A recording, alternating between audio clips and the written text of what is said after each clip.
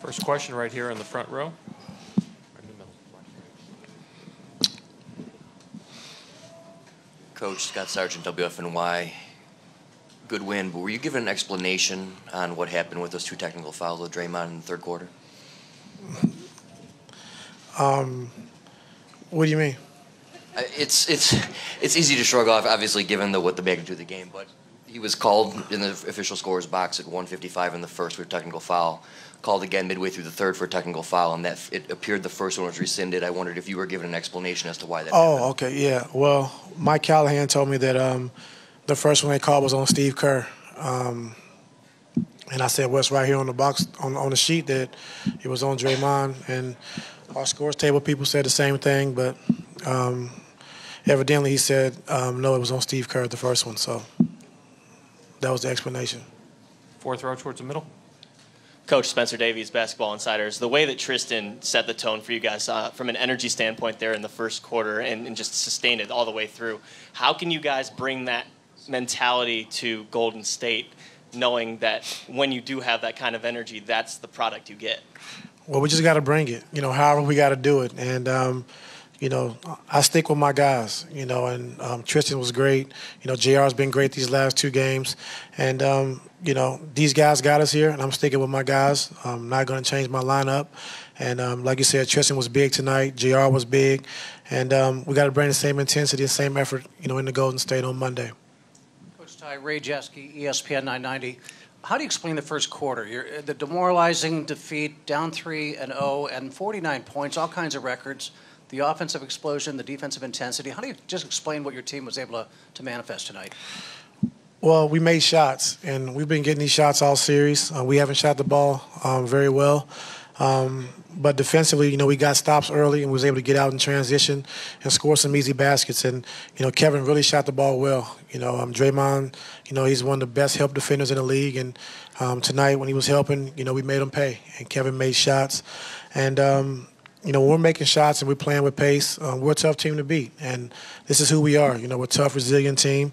And, we know we was down 3-0, but we thought we gave a game away in Game 3. So we knew this team was beatable. We knew we can play better. And this is the result you get when we play at our best. Also, Coach, would you say that getting production out of JR, that third score, besides the big 3, maybe a 4th score, that's what you needed? Yeah, JR's an assassin, so to take his shots. And we talked to him about, trying to make plays. Like, I need you to shoot the basketball and be a scorer.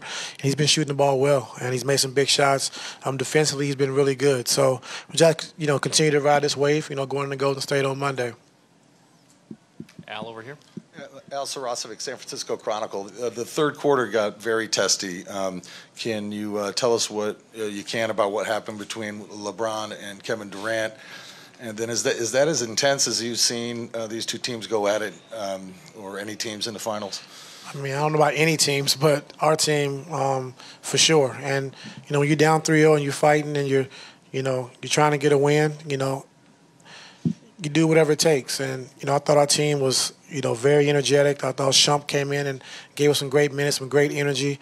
LeBron, just we had a total team effort. It was a total team effort, but I thought we really brought a physicality to the game. We had a purpose, and we cut down on some of our mistakes we've been making those first 3 games, and we was able to play well. Anything on what LeBron and Durant were getting after there? I don't know.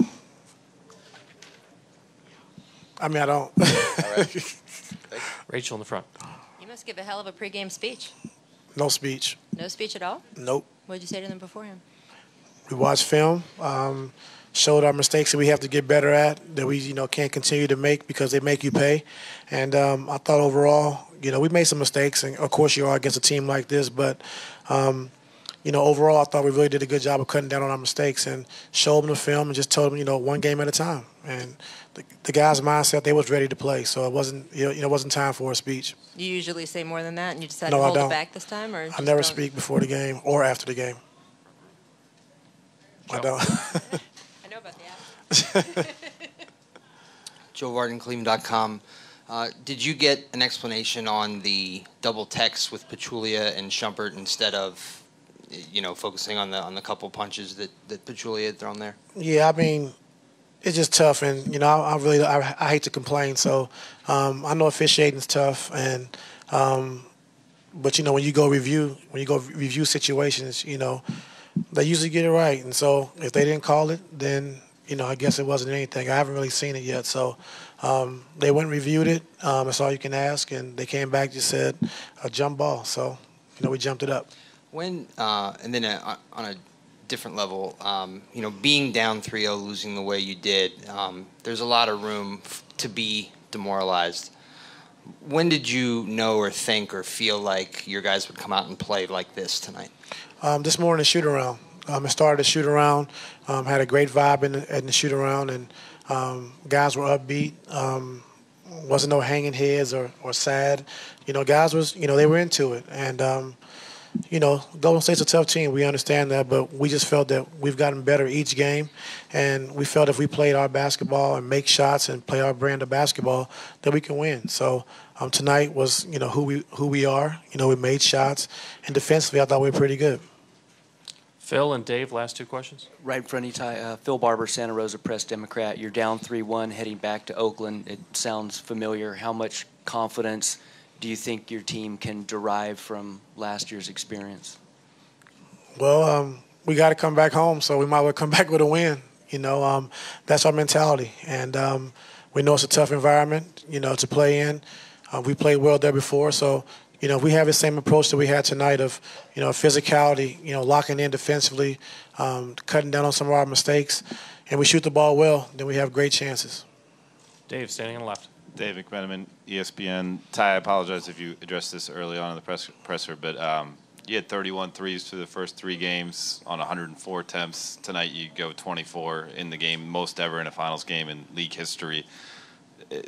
What do you think changed on that end? It seemed to me J.R. Smith's, let it fly attitude permeated throughout the whole group.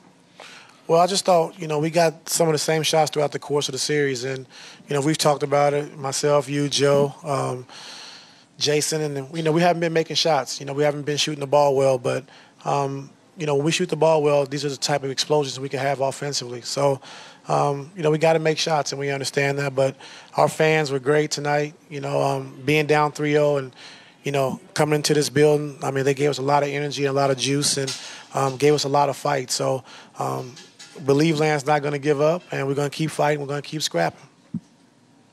Thank you, Coach. You don't like that, Joe? Okay. All right.